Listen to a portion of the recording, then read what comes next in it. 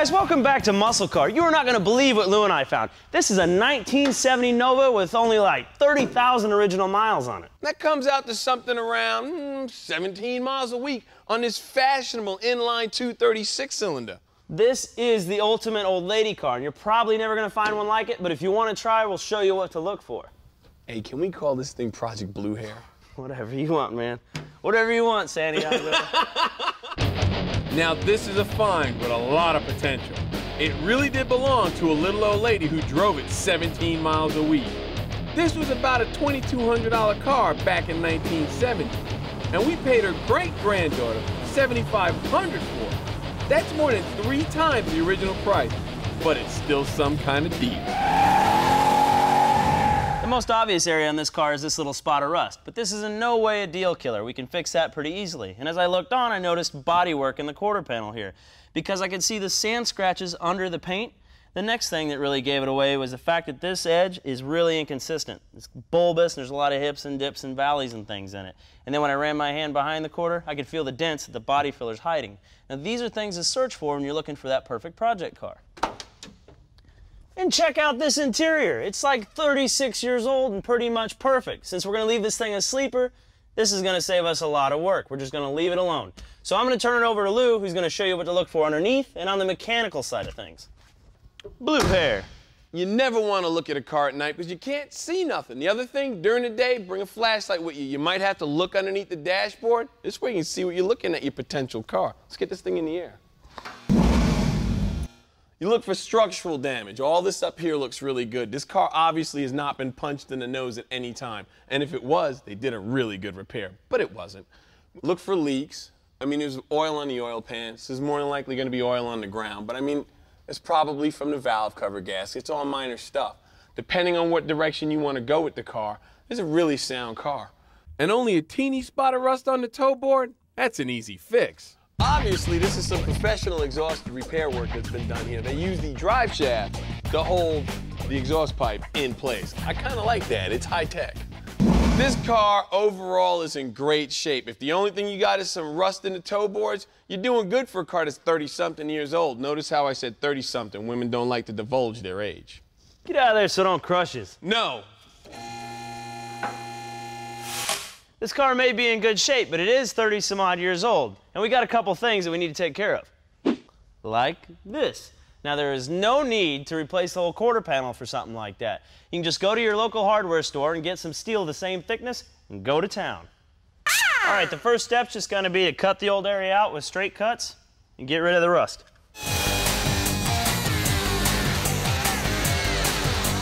One of the most important steps is to get rid of what caused the rust in the first place, and in this case, it was definitely this foam. Come out. The foam's there for sound deadening, but it can also collect moisture. Oh, we'll see you later. A present for you. The main goal in grinding like this is to get rid of all the rust. All right, now we got the area free of paint and rust, so we got a good clean starting and stopping point for our new metal.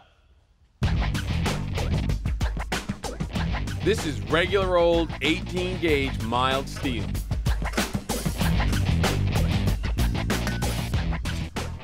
The first line of defense in keeping those new pieces from rusting is to spray all the bare metal areas with some weld-through primer, then you're ready to rock. Go,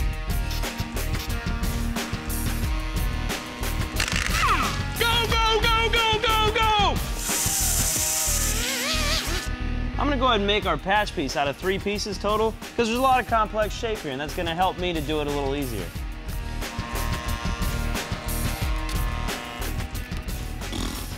Okay, see where I still have this tail sticking up? That's where I need that shape to be put in. I'm gonna show you how I'm gonna do that.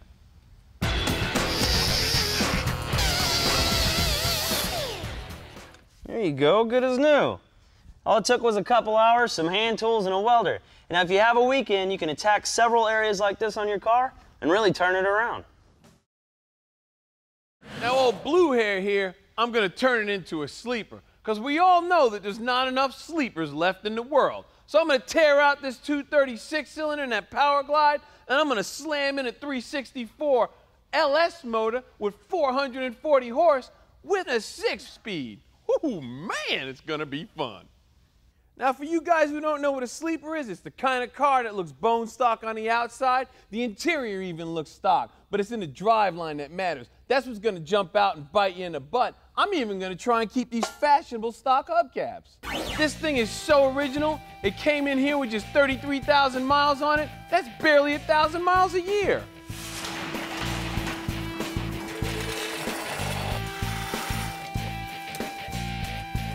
You've never seen one of these babies before on TV.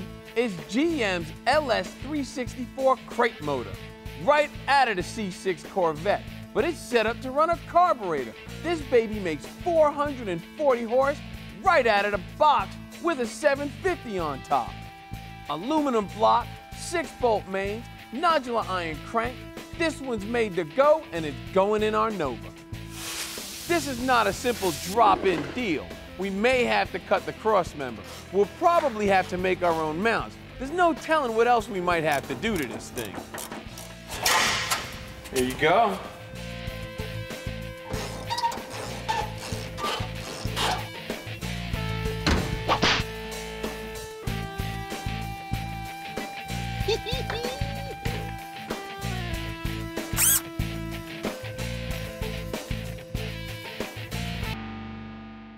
Well, some of you guys are probably wondering why would he take the nose off this car for a simple engine swap. Actually, it's a real good reason. I want you guys to see exactly what it is I got to do. I've got to make engine mounts, I've got to worry about exhaust, who knows, I might even have to make headers. But this way, you guys can see exactly what's going on. There's plenty of room for you to look at it. That's why I did it. I'm thinking about you. While Daniel and Brett are getting that Challenger ready for some primer, I'm going to get this fashionable 6-cylinder out. So we get the new motor in. Usually I just put it on jack stand so I can get to the tranny mount and the drive shaft. But the lift is right here, so why not? Now there's a few things I got to do underneath it here. Pull out the drive shaft, unbolt the tranny cross member and the mount. Just makes it easier to get it out. And the exhaust, then I can drop this baby down and start pulling it out.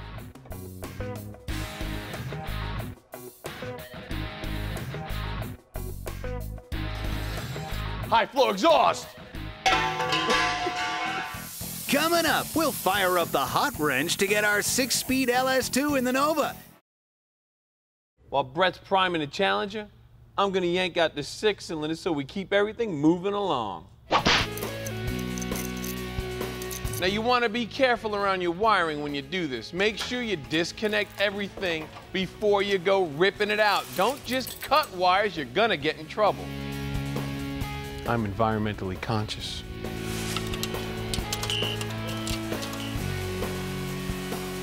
And that's not all that's out of this place. We're gonna be cutting this frame so this 30-something-year-old dirt's gotta go.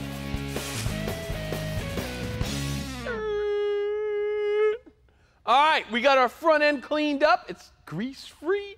And I'm gonna put that in there. Of course, I'll have to do some modifications, but that's okay. That flex plate's gonna come off first because we're putting a Rockland 6-speed in this thing. Oh, that's the way, yeah.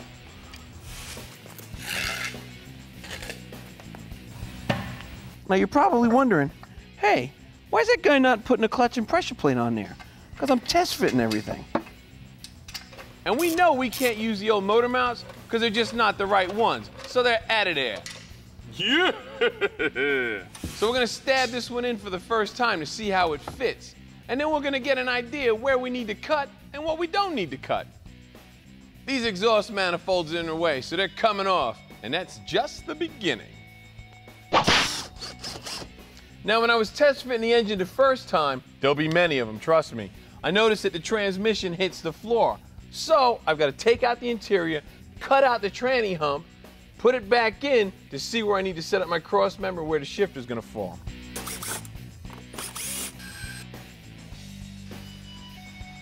Now I got to be really careful with this rubber mat because it's an integral part of the whole sleeper look. Before I start cutting up this floor, we're gonna pull the Challenger out of the spray booth so the guys can start putting it back together. Now you guys are probably going, there he goes, cutting up a really nice Nova. But you know what? That's okay, because I don't feel bad at all about cutting up a really nice car.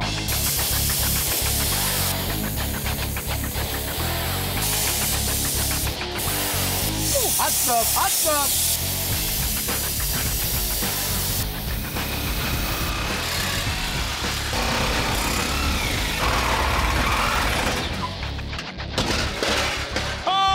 Plenty of room now.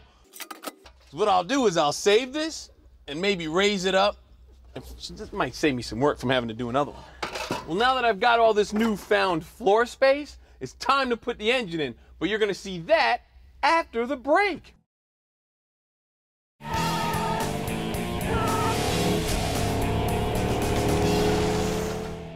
Hey, you guys, welcome back. Hope you had a good break. I know I did. It's time to test fit this engine one more time, at least one more time, by the way, and see what we gotta do.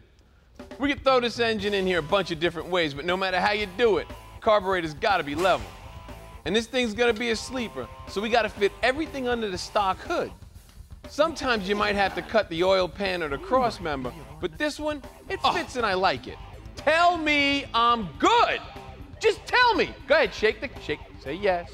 Shake the camera, yeah. There you go.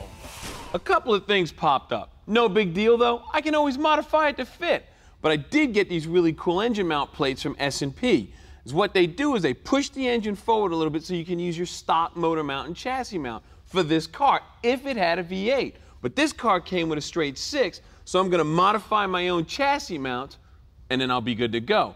But something that you need to be aware of is this oil pan down here, S&P makes when it's notched to clear the steering linkage from where the engine sits. But I'm gonna raise my engine up 1.5 inches so I don't have to do that, and therefore I won't even have to modify my chassis cross member. It just makes it easier for me. I prefer to do that because I'm impatient and I wanna get the car on the road. Something that's really important, you always wanna run some anti-seize on your steel bolts when you put them in aluminum, because the heat from the engine, when you run them out, if you don't have anti-seize, you can gall your threads. So I'm gonna measure up one of these top mounts and cut some tubing to fit inside of it. Then once the top mounts are ready, I'll get the engine centered up and make some fashionable frame mounts. These tabs here, there's one on each corner, so they're symmetrical. So you can use those to measure from the engine block to the frame rail to center everything up. I'm gonna put a spacer between the engine and the cross member to set the engine right down on it so we can get the hoist out of the way. Then we're gonna level everything up. Oh, another surprise. The transmission is hitting all along here in the tranny hump because this transmission is so big, I've actually made a couple swipes with the tin snips, but it wasn't enough. So I gotta break out the plasma and get ugly with it.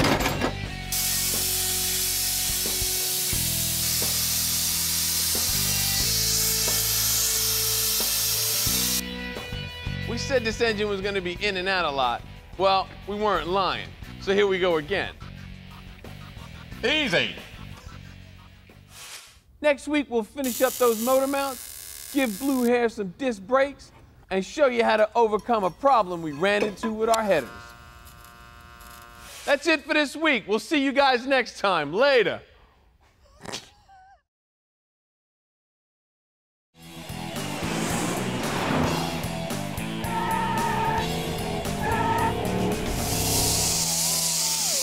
This is why we call it Muscle Car. Look at all the cool stuff I get to play with. Now I know most of you guys, like myself, have a really hard time finishing one project before you start another, and that's okay. But today, we're gonna finish stuffing this LS2 into this Chevy Nova that I'm affectionately calling Old Blue Hair. We found this car literally right around the corner, and boy, what a score. This Nova was a one-owner car that was driven 17 miles a week to the grocery store, the beauty shop, and I'm not really sure what she did on Sundays. Yeah, a little old lady, hence the name, Old Blue Hair. Now you resto guys will be happy to know that I'm saving the parts on this thing just in case we want to put it back to stock. Project Blue Hair is going to start its new life as a sleeper. It's going to look exactly like it was when we found it. It's going to have the same paint. It's going to have the same stance. It's even going to have hubcaps. But something different, this LS2 we're slamming in it. Now we just got it level and we started the engine mounts. And I had to cut a small piece of the floor out. Oh! Why? Because I've got to make room for this massive 6-piece so I can get this baby going down the road. I don't think Granny would have liked it too much. Next thing I'm gonna do, being that I've got the transmission and engine where I want it, I'm gonna put some bracing in so I can get it up in the air and build a cross member. That tranny's much longer than the original, so I'm cutting up this junkyard piece into 3 sections. That way, I can take advantage of my original mounting points, then all I have to do is connect the dots.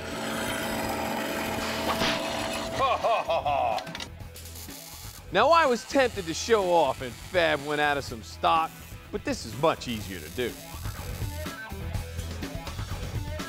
Time to yank out the engine so as I can finish up the engine mounts. And now I'm going to address this 36-year-old suspension.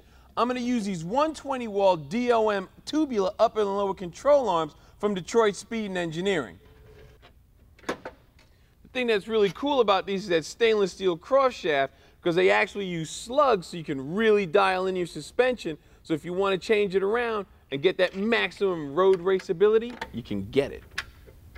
And the thing that's cool about these lower control arms is these Delron bushings, and inside they've got transfer slots so all the grease gets throughout the whole surface of the bushing. Really high-tech stuff. That's some nice stuff. The brakes is next. Now, we've been accused of using only high-dollar brake kits. Well, that's all about to change. Check this out.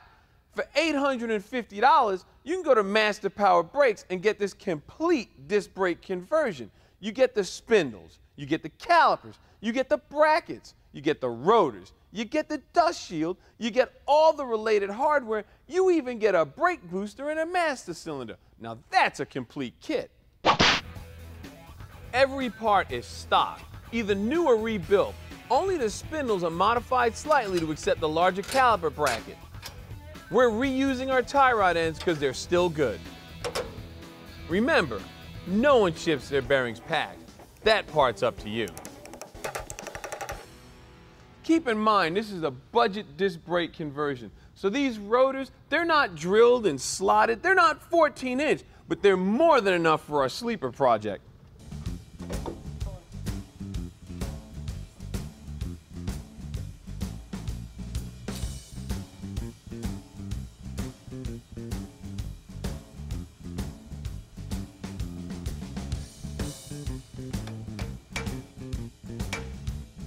So far, everything's going together real nice. Nobody likes surprises.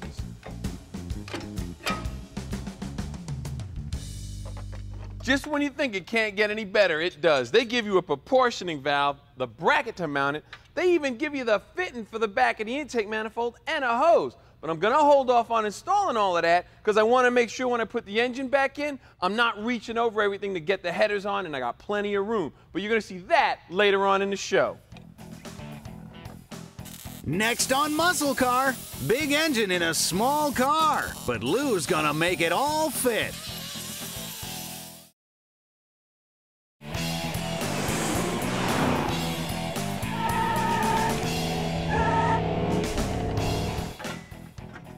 Welcome back to the shop. I've got my brakes in place, my suspension on. We've even got the LS2 motor stabbed into place where it belongs. Now, there's a few header companies that make headers for this application. But being that I got impatient and made my own engine mounts, I have encountered a small problem. My headers don't fit. That's okay. I've got a solution. And here it is. A lot of your header companies will sell you just the flanges so you can build your own headers. We got ours from Hooker, and they like to use 3/8 mild steel, and it gives you a nice sealing surface and prevents warpage. But this is only the start. Now, they sell weld-up kits, but I prefer to get all my own stuff. But when you do that, you got to make sure that you order everything you need, like collectors, reducers. If you're going to run O2 sensors, you got to have it. I prefer these J-bends because you've got the 180-degree bend, so whatever angle you need, all you got to do is cut it. I'm going to start by putting a 1/4-inch washer between the flange and the block. And the reason why you do that is you want the header tube to fit flush against the block. I'm starting in the rear, hugging the engine as much as possible. Remember, no matter what tool you use, the squarer the cut, the easier to work with. Now underneath, I like to take a piece of tubing so I can get a visual on where everything's going to go. and then I'll tack the collector in place so I know where each tube needs to fall. It's a simple matter of visualizing where you want the tubes to go and then how to get them there. I'm using these alignment rings. The thing that's really neat about them is that they provide nice smooth flow on the inside. This way if you have a gap, you don't have a bunch of wire in there. And they'll hold your tubing up. I'm just tacking everything in place for now, because we might have to make some changes. I hope not, but I might.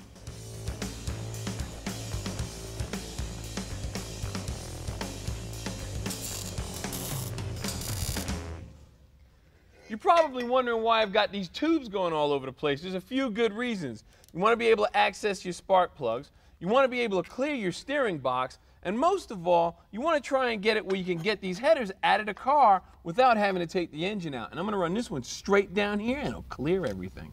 I like it.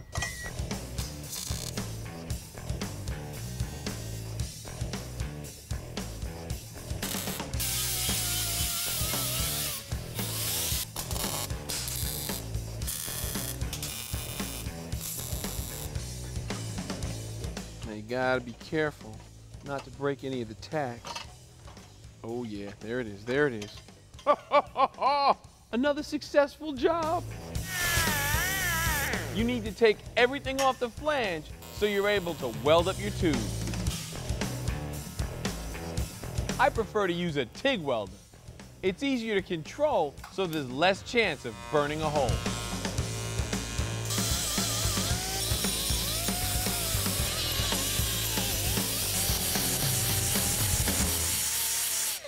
Now at this point, you might be tempted to take all your tubes and weld them to the flange, but you don't want to do that. I got something to show you after the break.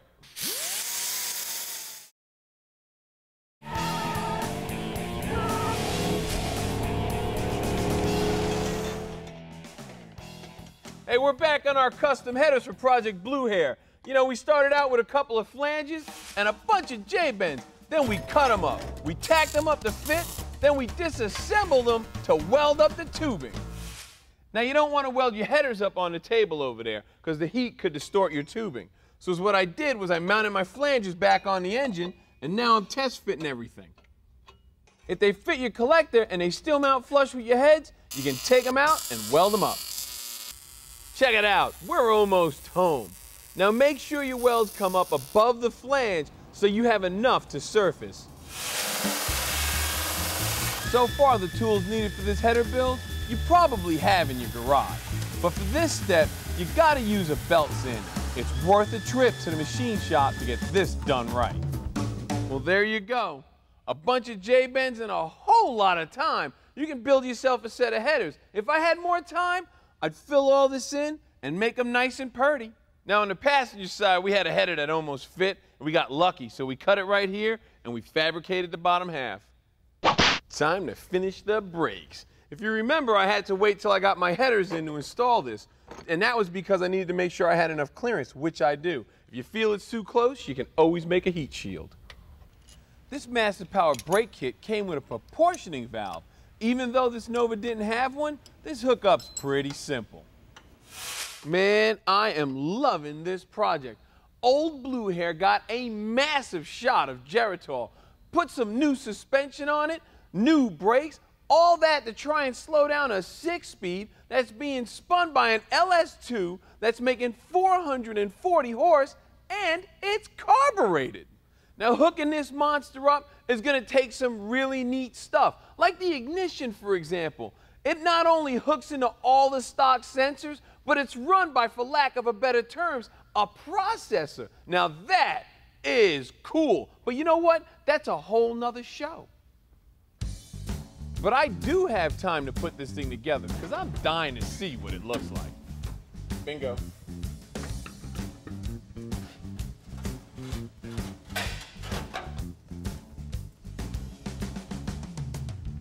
Well, the old Nova looks like a little old lady would still be driving it, and that's the look we were going for. But there's still some issues that need to be dealt with, like the rear end. I'm thinking maybe a 9-inch just because you got plenty of gear selections, but the amount of fabrication it would take to put one of those in, it'd be a lot. I could go with a 12-bolt because that's what they came with from the factory. Not only that, it'll take the abuse I'm getting ready to throw at it.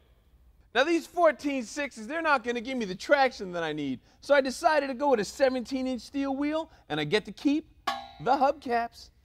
I need you guys to do me a favor. Send me some emails. I want to know what you think of it, how you would do it, and even what you would change on this project. But there's one thing I'm not changing my mind on. Something no sleeper should be without: old lady curb feelers. And all is right with the world. Later.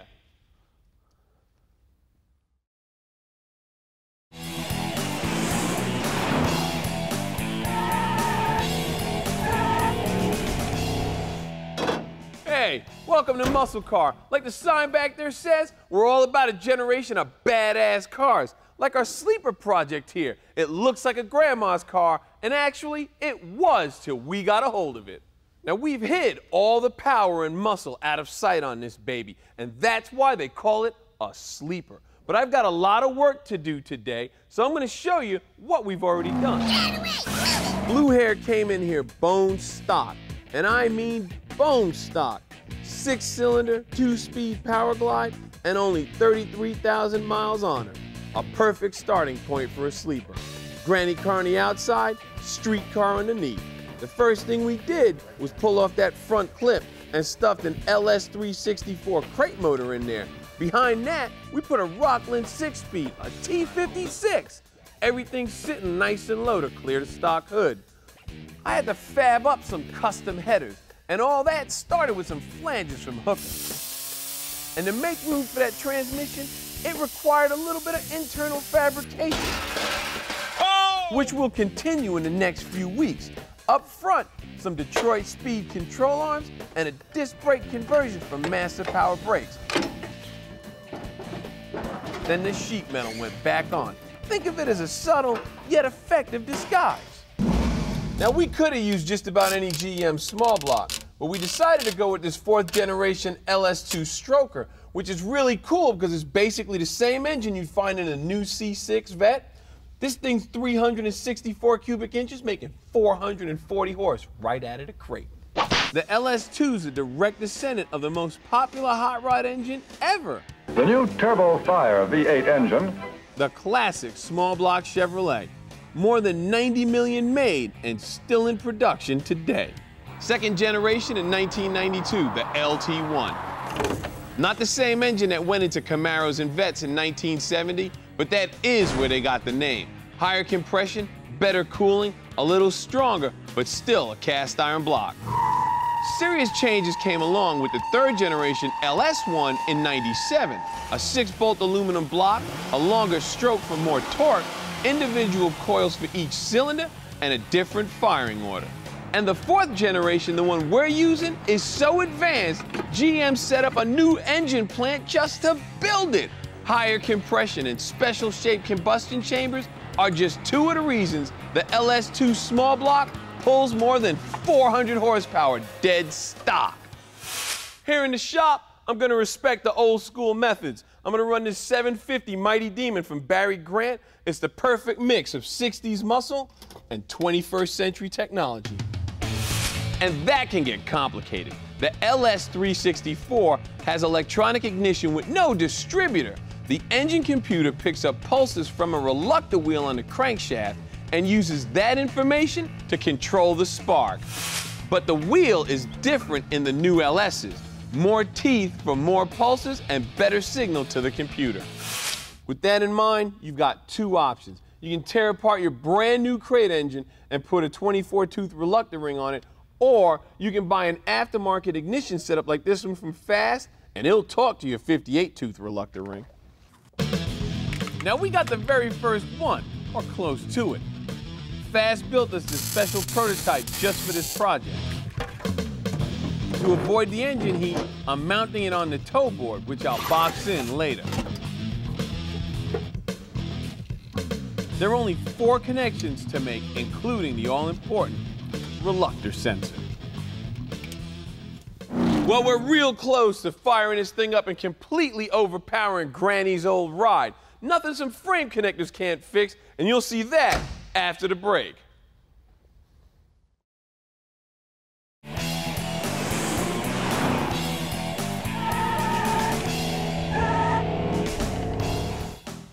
Welcome back to the shop. We're gonna wake up our sleeper today. We're gonna fire up this crate engine.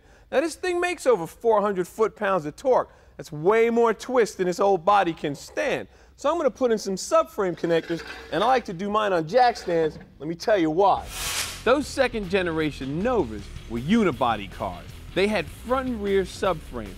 Our crate mode is strong enough to twist that way out of shape. And on top of that, this old body sags a little. So we're gonna get it up on jack stands and let the weight of the engine reverse that bend. Then we'll connect the front and rear subframes together with some tubing. Then we're gonna tie the connectors to the rocker panels for some extra support. It all starts with clearing out the floor. This is not demolition because it's all gonna go back in later. Underneath, with a 2-inch wide template, I can locate where the connector will go, and then transfer those markings up through the floor. And the reason why I did this is because I'll take my template and line up my holes, and then I mark it, and when I remove it, I know exactly what to cut out because I'm going to weld the floor to the frame connector. It's neater and it's stronger because it ties everything together. I'm using 2x2 065 wall tubing. That's more than enough for this project. The rear of the connector is going to get notched to clear the brake line and the gas line, then boxed to give it strength. The front gets an angle cut to butt up against the subframe.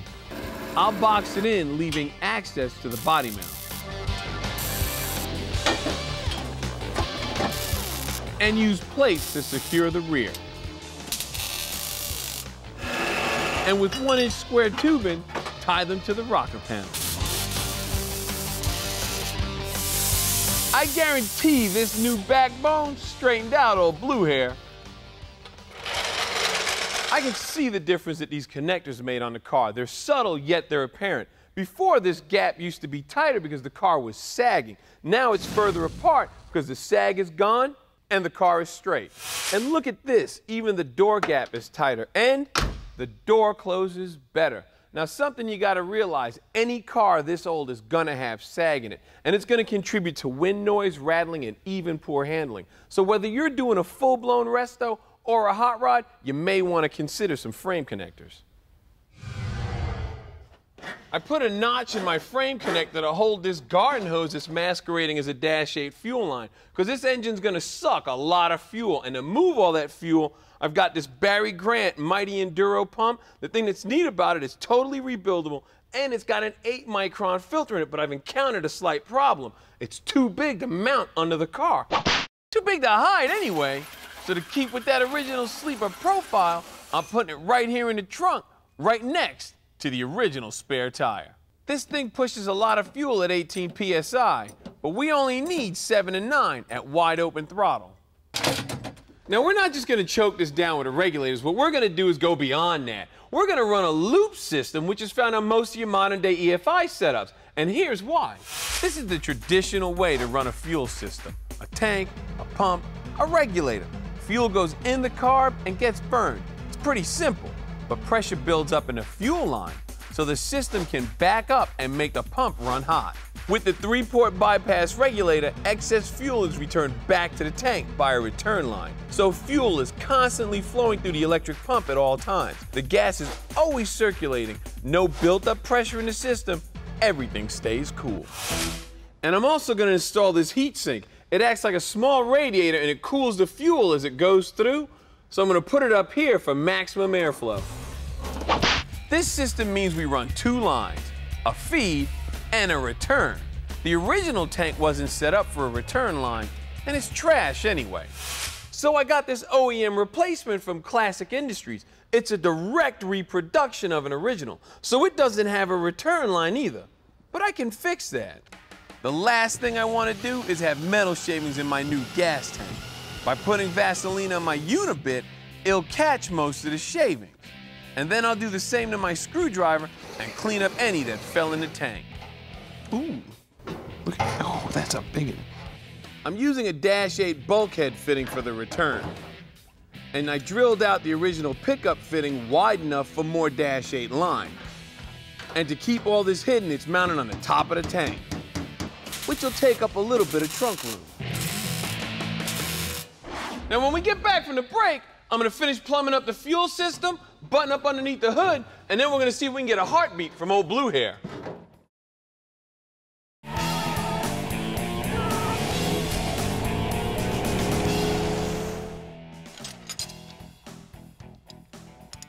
Welcome back to the shop. I'm running out of time and I'm determined to turn the key on Project Blue Hair. In case you just got here, here's what you missed. I added frame connectors to the unibody to pull the sag out and keep the engine torque from twisting the body. I started a loop fuel system that'll cool the fuel and keep the pressure steady, just like an EFI setup, but it's also great for a carbureted engine. And now it's time to finish up our fuel system under the hood, starting with this bypass regulator. Fuel's gonna come in from the tank. When it leaves, it's gonna go to the carburetor at 7 to 9 PSI. And the excess fuel's gonna come out this port, going back to the tank. That's why they call it a loop. And it's really cool because it protects the system from overpressurizing. And I protected the pump from any power surges by feeding it through this distribution block with a 50 amp fuse, right here next to the battery. A little weight in the rear end never hurt anybody. I even installed an on-off switch underneath the dash for our fuel pump, just in case. Now, I called the guys over at Detroit Speed and Engineering and had them whip me up this custom serpentine setup. It's a prototype, but it will be available on their website real soon. Now, this is a non-AC unit because our Nova was non-AC, and I'd rather keep it that way so I can have the extra ponies. This kit starts with a Stewart high-flow water pump, which relocates the thermostat housing to the top for better clearance. All the pulleys are CNC machined from lightweight 6160 aluminum. It also came with a PowerMaster 140 amp alternator. And the steering pump is a new GM design that's been revalved for better driving response. I gotta tell you, for a prototype, they nailed it. Newer engines of today, like ours, are designed to run about 20 degrees hotter than they did in the past. It makes for better emissions and better fuel consumption, so an aluminum radiator is better suited to dissipate that heat. AFCO sent us their direct replacement radiator with an electric fan and shroud built in. But to keep our sleeper disguise, I painted the front black. All that remains are the hoses, the coolant, and finish up the wiring. I've already filled our gas tank up, and because our LS2 has got 10-to-1 compression, this baby's only gonna drink 93 octane. So let's check the fuel system and see if we got any leaks.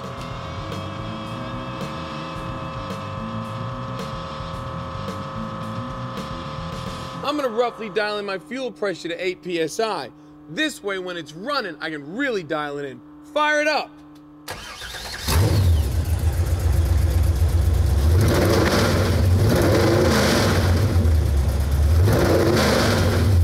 How's that for a heart transplant? Now, if you remember, this fast unit is a non-adjustable prototype. They are working on one that you can tune. I still can dial in the carburetor, though. Next week, I'm playing with the rear end, and I got a surprise on the exhaust. Later.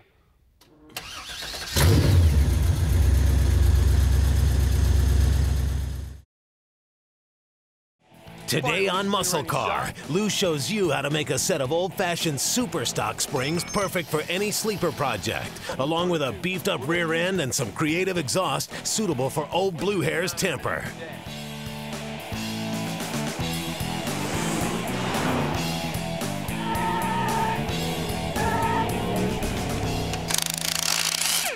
Welcome to the shop. Last week we woke up our sleeper project.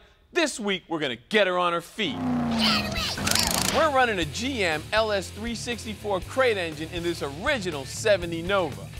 Last week we put in a gas tank, fuel pump, ran the lines, wired the ignition, and stiffened up the frame to handle the extra horsepower. Then we started her up. Now our LS makes 440 horse, and that's not gonna stand up to the abuse we're gonna put it to. We do, however, have some options. Most guys would just put a 9-inch Ford in this thing and go about their business, but that's gonna ruin our sleeper look. I'm gonna use this original GM 10-bolt, except I'm gonna put better gears and better axles in it. I also wanna convert the Nova from monoleaf to multi-leaf. Now this junkyard rear end is exactly like the one that came out of our Nova, except it has correct purchase for multi-leaf. This rear end is commonly referred to as an 8.2 because of the size ring gear that it is. Now, a lot of guys really like the 8.5 because it's a larger ring gear, there's more gear selections and better axle selections. The only downside is they're becoming harder to find, which means they're getting to be more expensive. Here's a tip for you when you're shopping at the junkyard. See how this cover has a ridge? This is an 8.2. An 8.5 is smooth like this one here.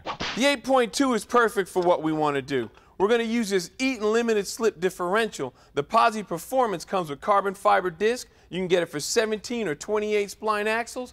We went with 28 because it's stronger. Our ring and pinion are street gears from Richmond. They make everything from a 308 to a 513 for this rear end. We're using a 411. That'll give us great jump off the line. Now for you younger guys, let me tell you what all those numbers mean. There's probably more stress on the ring and pinion than anything else in the car, because this is where all the engine's power takes a right-hand turn. Our 411 means the pinion gear has to turn just over 4 times to make the ring gear go around once. Great for fast starts and spinning those tires, but not good for cruising because the engine's running at a higher RPM. With the higher gear like a 308, the engine's running at a lower RPM, so it's better on gas, but slower off the line. Like love, life, and muscle cars, there's a downside to everything. You've got this higher gear, which has more teeth, so it has more contact area with the ring gear. Unlike this lower gear, which is smaller, and it has less teeth, so it's going to have less contact area, and it's going to suffer more abuse. That's why I'm going with this 411. It's a good compromise, and if it breaks, it was worth it. Rebuilding a rear end is not that difficult. However, there's a lot of specs for torques and clearances you need to pay attention to. Your ring set will include all that information. If you screw this up, the cloud behind your car won't be from your tires. Before I go any further, I gotta make some room for some new parts. I like to spray my brakes down before I tear it apart. It keeps the dust down. A few weeks ago, you saw me do a disc brake conversion on the front of this thing. Being at the front does the bulk of the stopping, I decided to go with stock drums in the back. I've seen this mistake before. Primary shoe, secondary shoe. You always want to have your primary shoe going towards the front of the vehicle. Now you know. All right, I needed some axles that weren't going to break, so I called Summit, and they sent me a pair of these Superior axles, the Evolution series, and they're made of high-quality steel. Check it out. The splines are rolled and pressed during the forging process, making them 35% stronger than stock, so they're tough. Now, cut axle splines are machined after the steel cools, so they won't be as strong as what I've got right here.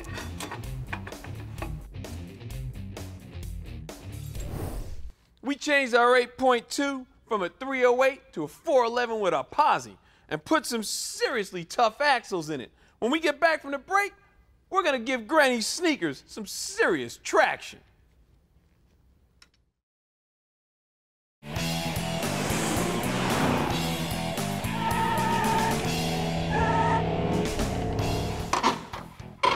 Welcome back.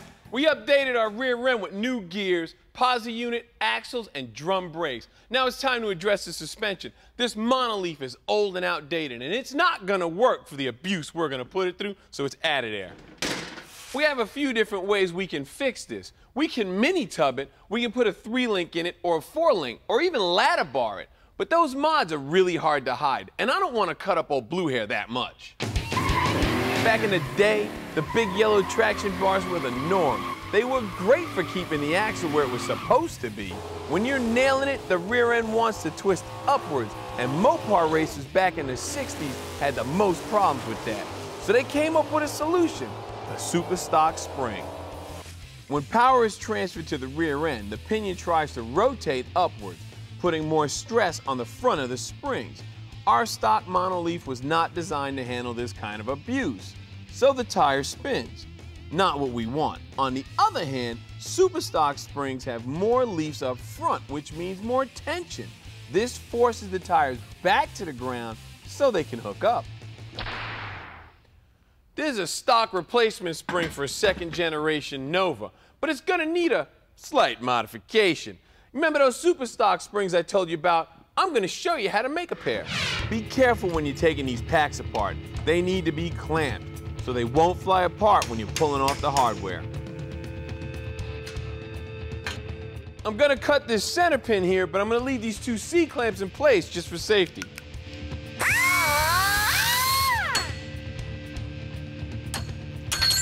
Remember, we're not cutting on the front, only on the rear of the leaves, so I'll mark them to avoid any screw-ups.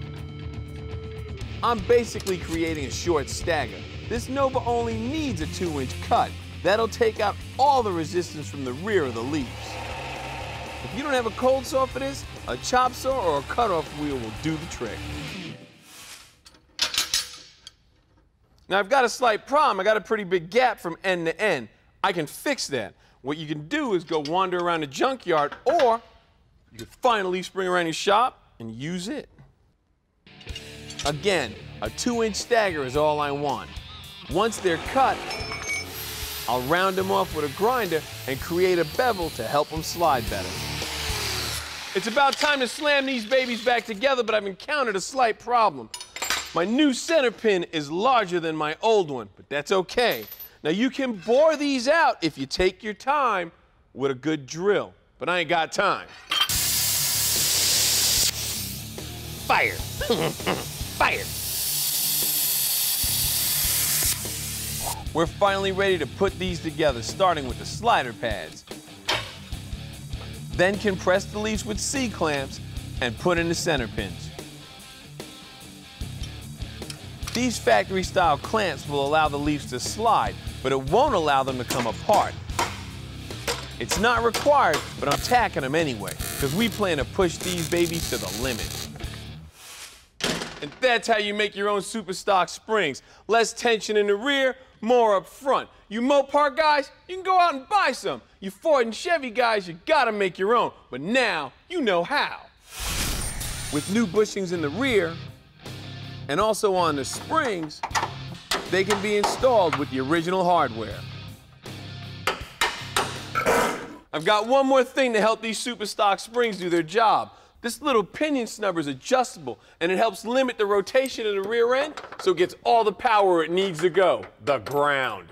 Once I have the rear end in position, I can connect the back of my springs with new shackles, then introduce our beefed up 8.2 to its new companion, and we'll keep it all together with new U-bolts and brackets from Classic Industries.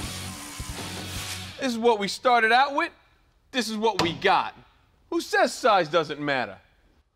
Now the last piece of this puzzle are these competition engineering 3-way adjustable drag shocks. Now I've encountered a slight problem being that I'm running a bigger tire. My stock shock location was on the outside of the leaf spring. I'm changing that, moving it to the inside, and that'll give me the clearance that I need. Using 1/8-inch steel, I'll mount these brackets against the frame. They'll help distribute all that force we're gonna put on it. I'm tacking in steel tubing as a cross member to mount the shocks to. Then after figuring out where they need to be connected, I'll weld in a bolt.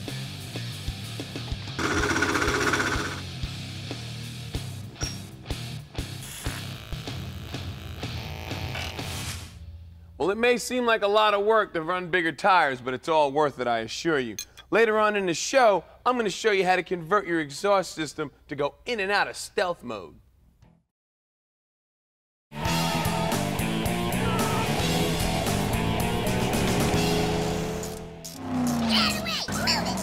Welcome back. I've only got a few minutes left to finish up this exhaust. Now, I really want to scare the hell out of my competition before I blow their doors off, so I put in these Y-pipes for some old school cutouts, but I'm gonna teach an old dog new tricks. Now, back in the day, you would have to manually undo the pipe covers. That would allow the exhaust to come straight out of the headers, but I've got an even better way. And here it is. I got these electric cutouts from DMH Performance. The flip of a switch, this butterfly opens up, and you've got open exhaust. Now, they're made out of aircraft-grade aluminum, and you can get them anywhere between 2 and 4-inch diameter. What's cool about these is you can put them on your existing exhaust with little or no modifications. Now, check this out. This switch will get mounted underneath the dash. Be afraid. Be very afraid.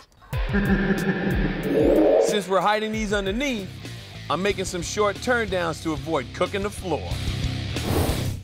No, I'm not huffing fumes. I'm using this aluminum tubing to mimic my 3-inch drive shaft that I've got on order. Because I'm using 2.5-inch exhaust, I've got to make sure that I've got enough clearance to put it all in. And this is doable.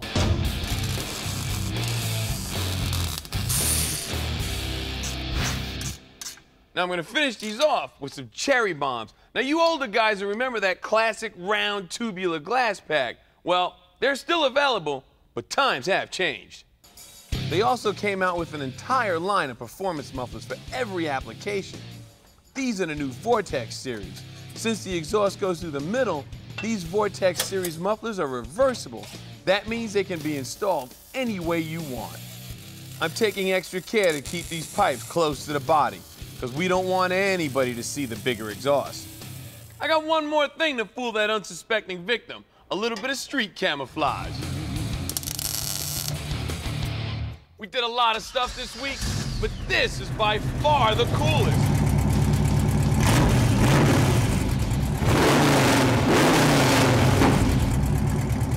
Next week, we're gonna button this baby up, and then we're gonna see what trouble we can get into.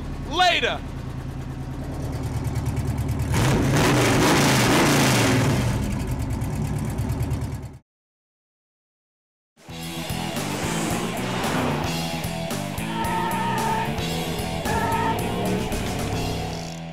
Welcome to Muscle Car. We're about ready to go out and find a victim for old Blue Hair to abuse. But before we do that, I gotta tell you where we've been.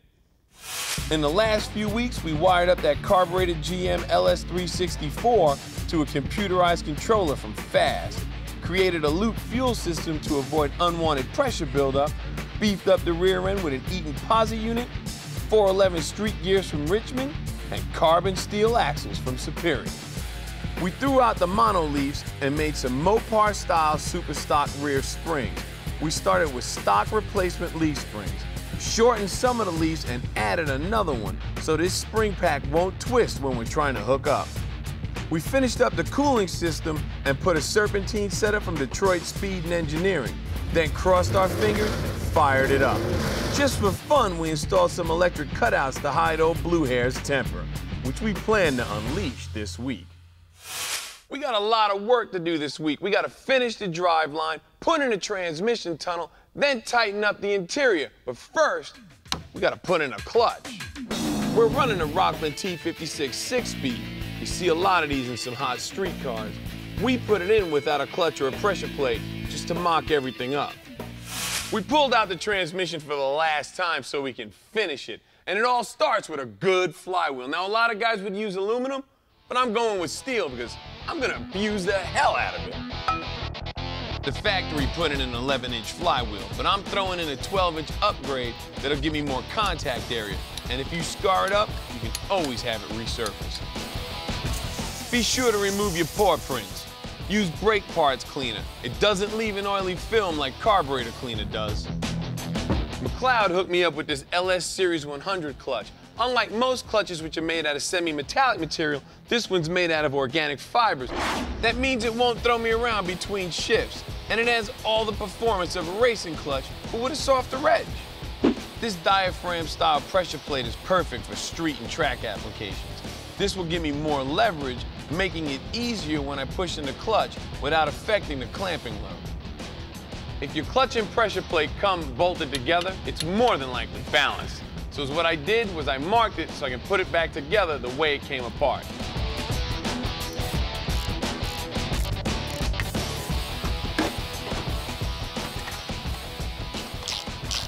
Well, my drive shaft isn't in yet, so I'm pretty much done underneath for right now. But if you guys remember, this thing was an automatic, and I'm making it a stick, so I got some other work to do. We got this hydraulic clutch setup from Kiesler. It comes with everything you need, including the reservoir. But the toughest thing to put in is the pedals, so they're going in first. It's really not that complicated. It's just hard to get to. These new pedals simply use the factory brake pedal mount. All I have to do is drill the holes and attach the slave cylinder to the firewall. Mount the fluid reservoir, run hoses, and connect the clutch pedal to the slave cylinder rod. The last piece of business is the hydraulic line from the slave cylinder to the trans. Then fill the reservoir and bleed it. I'll let gravity do the work for me. The automatic to manual conversion can be a real pain in the butt. Everything from fabbing your linkage to adjusting your clutch. But with the hydraulic setup, there's far less hardware, and there's almost no adjustment. Now, some of you guys at the head of the class may have realized I put this wicked clutch in my stock bell housing. A lot of you guys must be doing a similar setup because my scatter shield's on back order. So I'm temporarily using this trans blanket from RCI to keep from playing Catch the Flywheel. And now it's finally time to get rid of the Fast Freddy hole in the floor. It's time for some fabrication. Shoving this massive engine and trans in here was like putting a wetsuit on Barney. You know, that purple dinosaur. So I had to get rid of a few acres of flooring. I even had to remove a section of floor bracing to make way for the elevated drive shaft.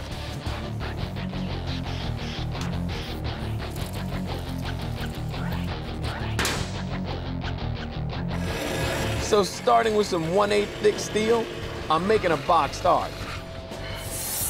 This'll give back the needed support and be a platform for the tin work.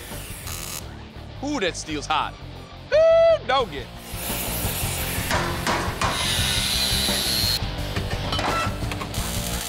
And now I can get started on the tunnel. 18 gauge gives me the strength I need, and it's flexible enough to bend it the way I want. If you don't have a slip roller like this one, use your imagination. I've made plenty of beautiful rolls with an oxygen bottle and a piece of wood.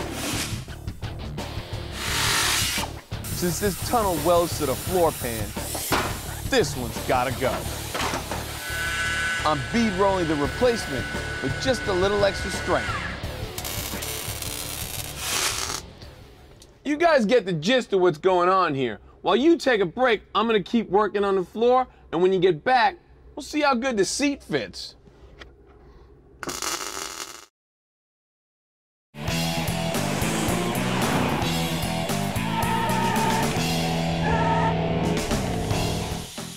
Welcome back to the last day of our sleeper project.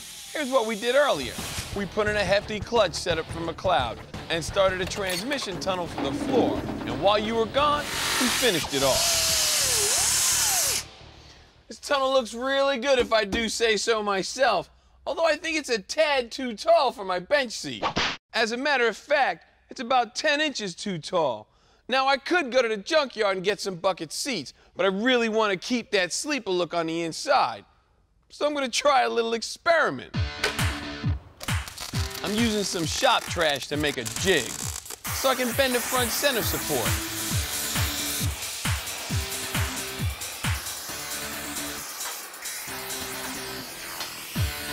Voila! Now I'll flip it over and cut out a section of the seat frame. Yeah. Then I cut the spring frame so I can bring them up a little higher. Now remember, there's no guarantees. This is an experiment. Who said you cannot make a bench seat fit with a 10-inch transmission tunnel? With some hog rings, I'll tie a few things together. Now, if the vinyl will stretch over this, we got it made. I'm gonna let Brent wrestle with that. I've got to get on that old steering column because it's got that old automatic shift lever. This replacement for my Did It doesn't.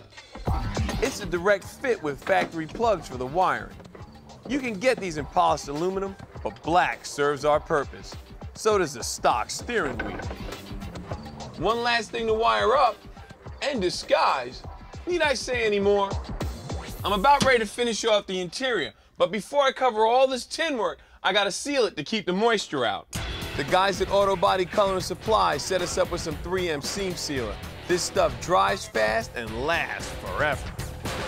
If you remember, I mounted our fast controller on the toe board, so I made a box to keep it safe and out of sight. A little rattle can paint to seal the rest. I saved this old flooring hoping to reuse it, but that's not gonna cover that 3-story transmission tunnel. I could have ordered carpet, but that'd be too easy. I wanted to keep the stock-looking floor in the car, so I decided to call Auto Custom Carpets. They've been in the game for over 25 years, and they're the largest supplier of automotive carpeting. And I knew they would have what I needed to do my floor. We'll start by gluing in the supplied padding to reduce the noise and the heat. Then it's just a simple matter of getting it into place and trimming it to fit.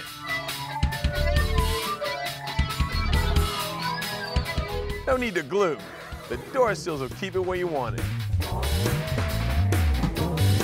I'm thrilled we were able to keep this bench seat, because short of the shifter, you can't get any closer to a stock look than this. One last thing, pine, of course. And later on in the show, old Blue Hair's gonna leave the beauty shop.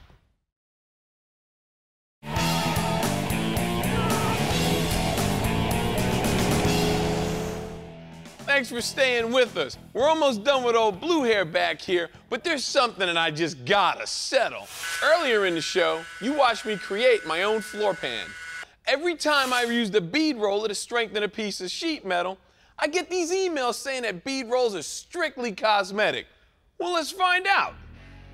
I've got 2 pieces of 16 gauge sheet metal. One of them's rolled, one of them is not. Here we go. 40, 80, 120. 160. It's going.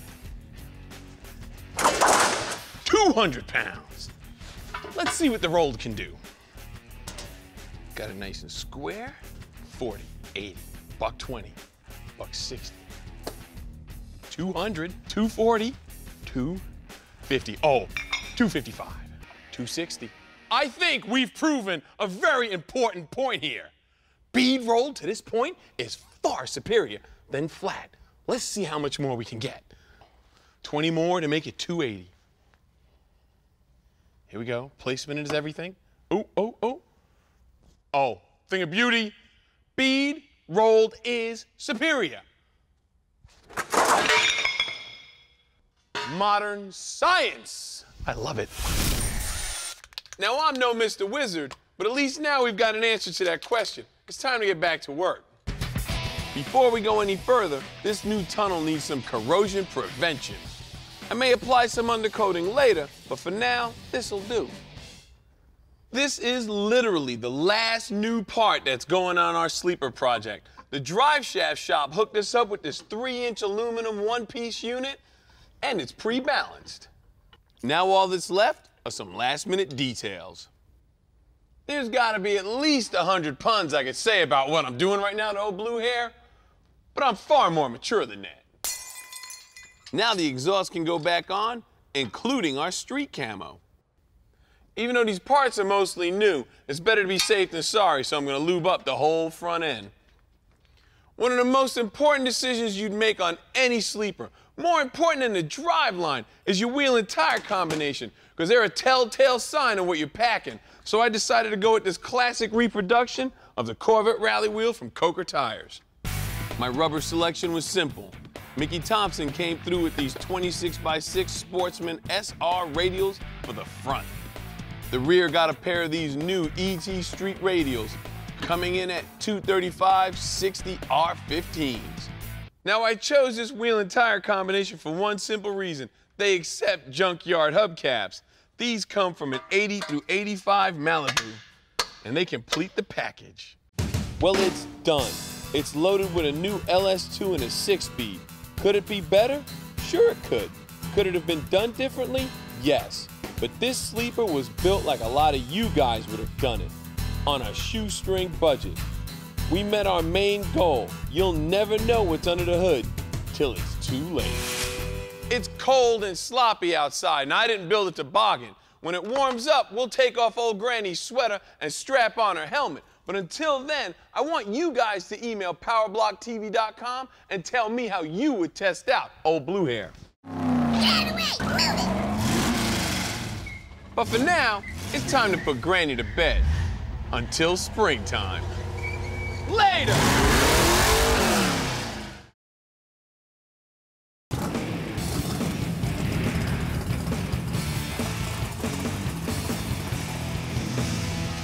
Sounds pretty nice. Not bad. It'll be a lot better when we get done with it.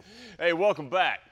In case you think you got a case of deja vu suddenly, don't worry. This is indeed the 1970 Nova that Lou built up on the muscle car show. You know, the one they called Project Blue Hair. Well, I got it. Excuse me a minute. Never liked that cartoon anyway. 2 words, Joe. Anger management. Now you gotta love what Lou did to Granny's grocery getter to make it a true sleeper that could definitely give a wake-up call to any hot rod who tried to pass it. The heart of the project is a GM Performance Parts LS2 crate engine. After dropping in the motor, Lou wired it up to a fast computerized controller, created a loop fuel system, beefed up the rear end with an Eaton posi unit and 411 Richmond gears, added 28 spline carbon steel axles from Superior. Then he threw out the monoleaf spring and fabbed up some Mopar-style super stock springs. He bolted up a McLeod hydraulic clutch setup to complete the switch from automatic to a 6-speed, and helped it hook up with some Mickey Thompson rubber around stock-looking Coker wheels. So, what's it doing in here, you might ask? Well, the answer lies back under the hood. The LS2 is a proven powerhouse with a horsepower rating of 440 at the flywheel. But is there ever enough? Since the introduction in 05, components have come along to give the LS2 a lot more power, plus the adjustability a lot of you like when it comes to things like controlling timing and fuel curve. Now, all these parts came right from the GM Performance Parts catalog, like CNC machined higher flowing heads, larger runner intake, and much beefier cam. Now, we're going to try them out on the Nova today and see what we get on the Dyno Jet a little bit later. Now you may recall the LS2 comes from the factory with a reluctor wheel that's controlled by a special electronic ignition that Lou installed on Muscle Car. We'll put that wheel to rest by using, get this, a small block Ford distributor from MSD, one of their 6AL ignition boxes, and a Blaster 3 coil. But first, we've got to tear the engine down, starting with the cooling system. That includes the shroud, the radiator, followed by the alternator, next the water pump, and the crank pulley. Then we can remove the ATI balancer, take off the front cover, pull the intake and carburetor off as one piece, and remove this valley cover. To remove the valve covers, disconnect the coil packs, pull the plug wires, and remove the bolts. With the packs out of the way, we can take off the valve covers. Next, the rockers are removed, then the push rods. We can loosen the headers and then remove the cylinder heads. Now we pull the lifters, remove the oil pump, and timing chain, and finally the cam comes out. Just made it. We're going to try out a hot cam kit from GM Performance Parts in that LS2, and it consists of this hydraulic roller camshaft and 16 new springs that we've already installed in these heads. Now the camshaft specs out at 525 intake, 525 exhaust with 112 degrees of lobe separation. As a matter of comparison, this one I just took out specs out at 500 and 500. Now remember, with a hydraulic roller, you lube it with motor oil only, and be really careful not to nick the journals. You know, we've heard reports of some of you guys mentioning you've gained up to 100 horsepower with this new hot cam setup. Well, we should be way ahead of that with the bigger heads and intake we're fixing to bolt on, not to mention a few of the extra parts.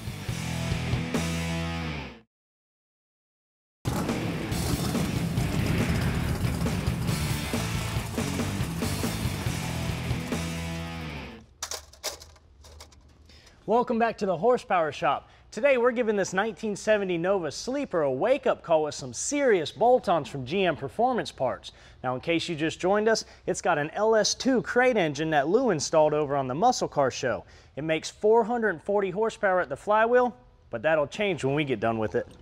We just installed a new camshaft from the Hot Cam kit, which also includes new valve springs. Now, these are necessary because the original springs are only good to 500 lift. These aluminum heads are designed after the C6R race heads, and they flow within 10% of them. Now they come with solid stem valves that measure 216 on the intake, 159 on the exhaust side. While Joe installs those heads, let me show you the intake upgrade for our LS2. It's a GM racing design that takes no additional porting for maximum performance. It weighs in at only 10 pounds, and it's specifically designed to fit the L76, L92 cylinder head. It's also been machined to accept any 4150 style carburetor. With the valley cover bolted back up and a Felpro gasket in place, the intake installs with supplied mounting bolts. Hey, before reinstalling the car, we're going to add this 2-inch billet spacer that will improve the air-fuel mix into the manifold and the throttle response. Plus, with the car being off the intake a little bit like this, it'll also cool down the charge, give us a little bit more horsepower. For our mods, we spec'd out this 770 CFM Holley carburetor. Now it has center hung fuel bowls, vacuum secondaries, and an automatic electric choke. If you guys plan on doing this swap, keep in mind you will need some extra parts, like this rocker stand shaft and the actual rockers. Now there's one for the intake, a different one for the exhaust. Oh, and by the way, you'll also need different length push rods, but don't let all that scare you away because you can get all these pieces for right at 380 bucks. With the valve train finished, we can bolt up a new set of GM valve covers. With the oil pump bolted back up, it's time for another little interesting piece. This is a distributor drive fuel pump eccentric. This part drives the distributor, which we mount up front. This lobe is for the fuel pump, but we don't need it since we've got one that's electric. Anyway, here's how it installs. This part installs onto the cam sprocket, and of course make sure you use some Loctite on the bolts. Then the distributor drive part attaches to it with a long hex bolt. The next thing to go on is this new front distributor drive cover that comes with a built-in timing marker. For a damper, we got a hold of the guys at ATI and they sent us one of their steel super dampers. Now this thing is accepted in NHRA and IHRA and has an SFI spec rating of 18.1. First, we had to use one of the drill fixture kits to install a locator pin that'll keep the balancer from spinning on the front of the crankshaft. Now we can bolt up this GM LS Series water pump assembly, especially made for our setup with the front drive distributor. It's made by Wagner Automotive, and it's the same one used by a lot of circle track racers. Our new water pump obviously moves everything forward, so we needed some new bracketry to move up all the accessories. Now Wagner Automotive helped us out with all this stuff too, with some trick looking brackets, chrome alternator, tensioner, power steering pump, pulleys, belts, and all the correct length hardware to install it all. First, we'll bolt up the crank pulleys, followed by the power steering pump, now the alternator, then the water pump pulley, and we'll wrap it all up with the belts. Moving on to electronics, we're installing the MSD ignition box on the passenger side floorboard. Then, using a bracket, we're bolting up the coil under the hood, and finally dropping in the distributor. You ready to hear this thing? What do you think? Oh yeah, here we go.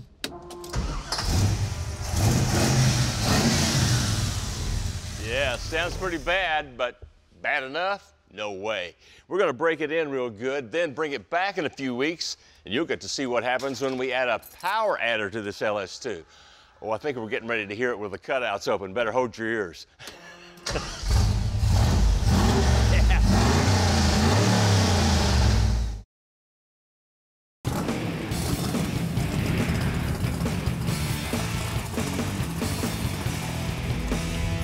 All right, we're up to 180. I think we're good to make a run. All right.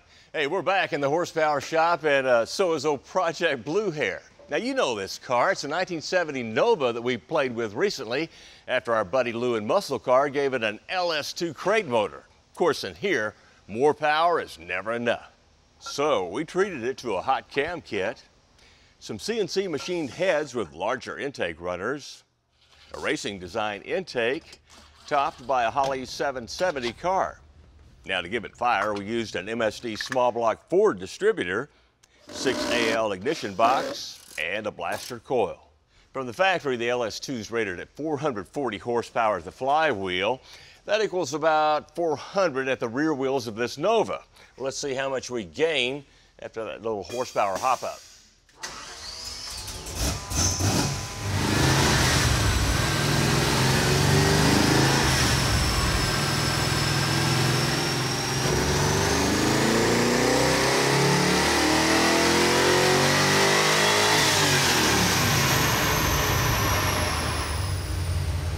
All right, not too bad. 435 horsepower at the rear tires. Well, that's definitely not enough. So today we're going to give old Blue Hair a little shot of Viagra.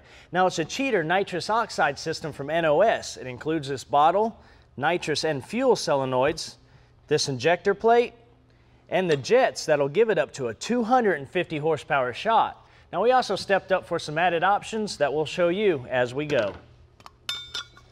That NOS cheater is a wet nitrous system as opposed to a dry, and basically here's the difference. A dry system is primarily used in a fuel-injected engine where the fuel and nitrous are delivered separately. Here, the vehicle's ECM regulates the amount of fuel going through the injectors.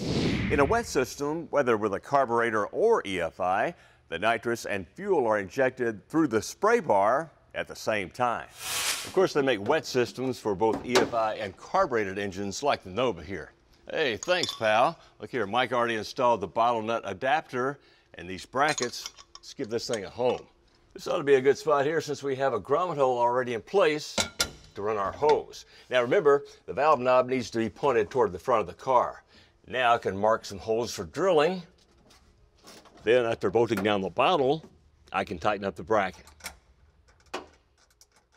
The injector plate goes on next. That is, after we disconnect the throttle linkage, the fuel line, remove the carburetor, and remember this 2-inch spacer we installed earlier? Well, due to a lack of hood clearance, it has to go. Next, we remove the long carb studs and replace them with shorter ones from the kit.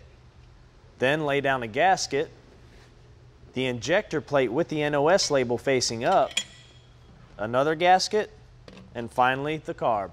Well, the solenoids are next. Notice how I just bolted this bracket up to our nitrous solenoid. So now I can install this filter fitting in the inlet port. Now, make sure you use Teflon paste on these pipe fittings only and don't over tighten. Then we'll take this NPT compression fitting adapter and install it here on the outlet side. Now, loosely mount the nitrous solenoid near the nitrous or blue end of the injector plate. Install the jet you want to start with, and we'll go with a 150 shot, followed by this extension tube. Now the fuel solenoid goes together the same way and mounts near the rear of the injector plate. So with the nitrous bottle mounted up and our solenoids installed, we're just a few steps away from spraying our way to more horsepower. How much? You'll have to hang with us to find out.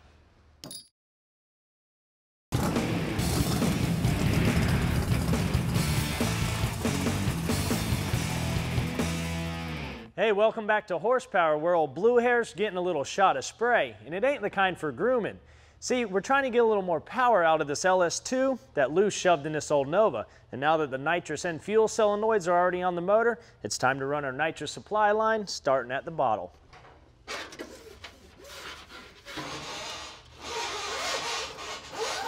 Then we route it under the car, keeping it away from heat and, of course, moving parts. Now, it's always a good idea to purge the line just to make sure there isn't any trash in it, either from shipping or from when the line was assembled.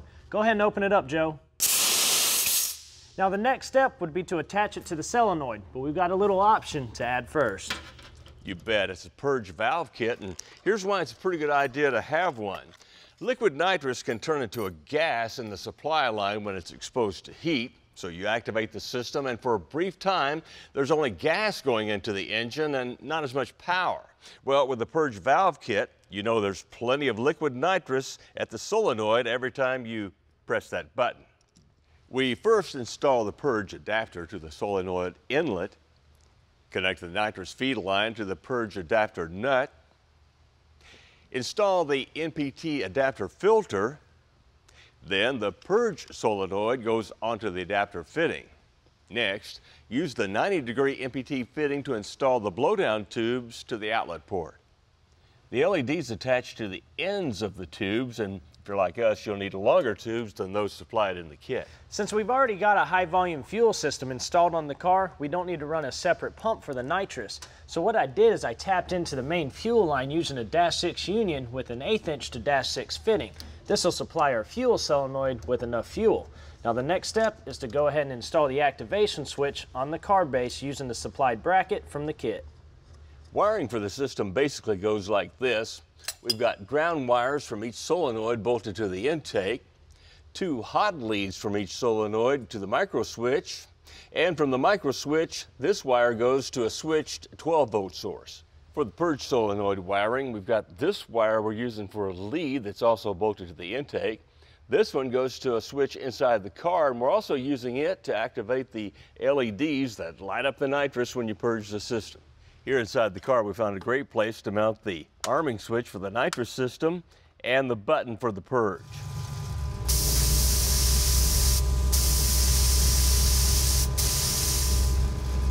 We started with the 150 horsepower jets and retarded the timing 2 degrees for each 50 horsepower increase.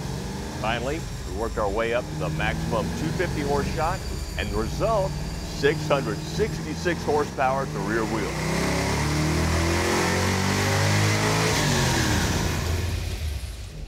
Now, of course, you can't expect the same results with every engine. The results will vary according to your displacement and other modifications. Now, what's the price of this extra horsepower? Thought you'd never ask. About $500 for the NOS cheater system, another $160 for that LED purge kit. There's only one thing wrong with the Nova. After the engine swap and all the work we actually did, the stock hood no longer clears. So we turned to Goodmark and they sent us this 2-inch cal all steel piece for a replacement. Old Blue Hair's not quite the sleeper she was before. And even with this little extra bit of attitude, nobody's ever gonna guess she's making this much power. Next up, we're headed to the ultimate cool car celebration at Road Atlanta. This thing fits great even out of the box.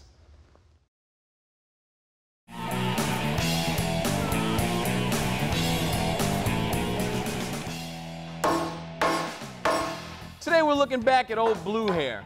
Now she's still sporting her original paint, which is really great for that sleeper look. But after horsepower got a hold of her, she's looking a little, well, confused. So Rick and Brent are gonna give her a facelift. Now I've had my fair share of facelifts. Staying out of this one. Hey, our Project Sleeper Nova here is still wearing the same original green paint that the General put on her back in 1970. For her age, she's holding up pretty good. This black hood, on the other hand, looks out of place. We got to do something with it. But matching this original green paint is going to be pretty much impossible. So we're going to give the old girl a quickie and go over the whole thing. Now, I know to date on Muscle Car, every project we've shown you has been from bare metal up. But you know, sometimes it's just not in the budget. So as long as the original paint's not peeling or cracking and looks pretty good, you can paint right over it with the proper prep. We're going to show you how to do just that. It all starts with removing the essentials like the bumpers, trim, and door handles. You could mask these off and still get pretty good results, but a little extra time here will really pay off in the end. Just make sure to label everything and don't lose any parts. Now we're going to leave the side trim on here until we actually took it off and came to the realization this stuff looks lame. So what we're going to do, shave off the side trim here and fill in these holes. I'll cut these studs off first, then come back and smooth them off with the grinder. Make sure to remove the paint from in and around the holes so your welds don't get contaminated. And weld slowly so you don't overheat the panel. There's a couple of small areas of rust around the wheels that need to be taken care of. Most guys would fill it in with fiberglass filler, but I'm going to cut it out and weld some metal in. Brent's making a patch out of sheet metal.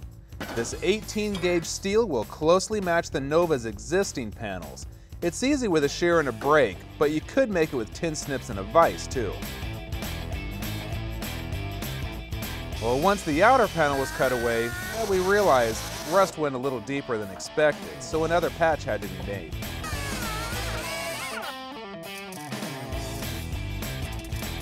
Some weld-through primer will seal the exposed metal on our inner patch. Now don't run a continuous bead. This is one time when it's good to be tacky. Space out the weld so you won't warp the snot out of it. Now the old girl here, she's got a few dents and dings and bruises, just like any car is going to pick up over the years. Now I'm not pointing any fingers, but somewhere between horsepower and muscle car, she managed to pick up an extra dent back here. This one's a little bit bigger than the other ones that we've been dealing with, so it's going to require a stud gun to pull it out. But before we can do that, we got to get started with a mallet. Small dings like this one on the fender can be pulled out. Once the area is stripped to metal, a stud is welded to the surface using a specially designed gun. Use it to pull out the dent, then grind the stud off. A hammer and dolly will correct the high and low spots left behind. Next, feather the edges of the repair. Lay on a thin coat of body filler and sand it until the contours are just right. They call it bodywork for a reason. It's work, but that's what it takes to smooth out the wrinkles she's gotten over the years. We're lucky that our Nova is a low mileage survivor, so the repair work is minimal.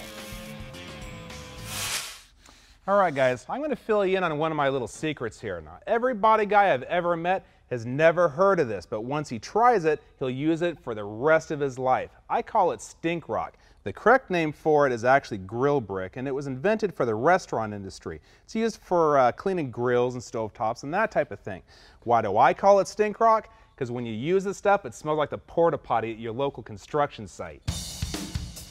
As you sand with it, the face conforms to the shape of the panel, so you can get those compound curves perfect. Well, Rick's getting his stink on. I'm going to be stripping this rear panel. This cleaning disc will take off all the old paint and sealer without hurting the metal. Once the paint and sealer are stripped off, you may need to come back with a portable sandblaster to get the remaining rust off.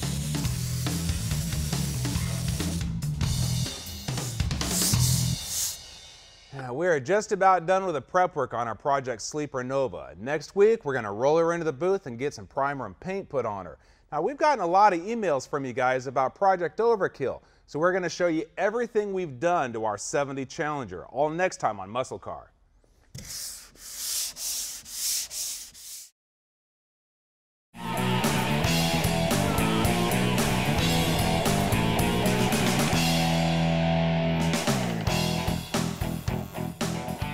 We've been taking a look back at a project that I've got a ton of time in. Now, it's Rick's turn. Hey, what do you got over there? Well, Lou, we all know that you are definitely no body guy, but that's all right. Brent and I've got this one covered.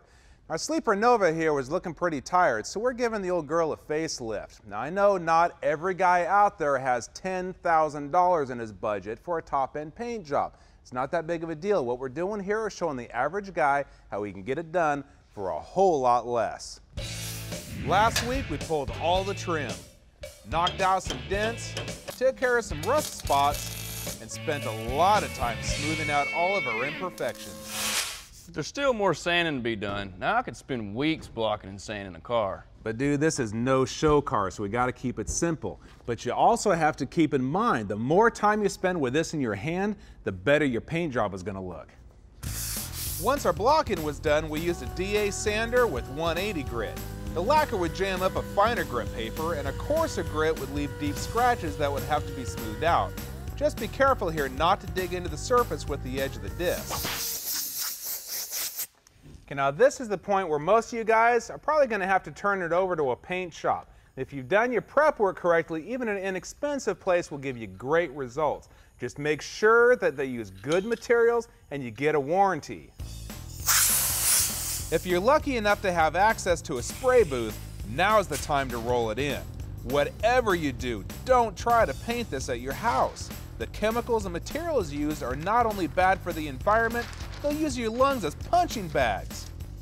One of the problems with painting over original lacquer is that the solvents in your new paint can attack it, and it could soften it, which will cause wrinkling and peeling and that type of thing. That's why we're using the Rusty Fender. This is a 0 VOC primer, so there's no solvents in it that's going to attack our original finish. Plus, it'll give us a nice even hue to apply our solvent-based urethanes on top of. This is my first time using this primer, and I've noticed something. It's pretty transparent for a high-build primer, so don't be surprised if you can still see through the first coat. 3 are actually required for full coverage. We're using a guide coat to show high and low spots. There's a lot of different types out there, but we're using powder. A rub down with a long block and 180 grit comes next. If we weren't on a budget, a urethane primer would smooth out the texture left from the blocking. But to save money, we're skipping it.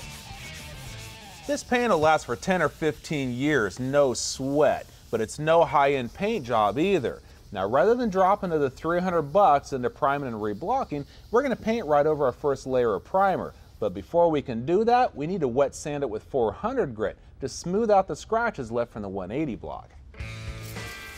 Wet sanding can make a big mess, but there's really just no way around it. We'll worry about the floor later, but the car needs a wash now.